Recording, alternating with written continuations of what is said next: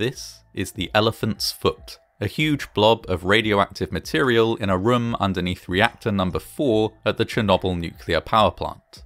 This nuclear power plant experienced a catastrophic meltdown in 1986, during which molten lava formed in the reactor core and flowed down through the building to a maintenance corridor, where it solidified into this distinctive elephant foot shape. When it was discovered 8 months after the disaster, scientists struggled to obtain a sample. It was too radioactive to approach, and too tough for a robot-mounted drill. In the end, they chipped off a fragment by shooting it with a Kalashnikov.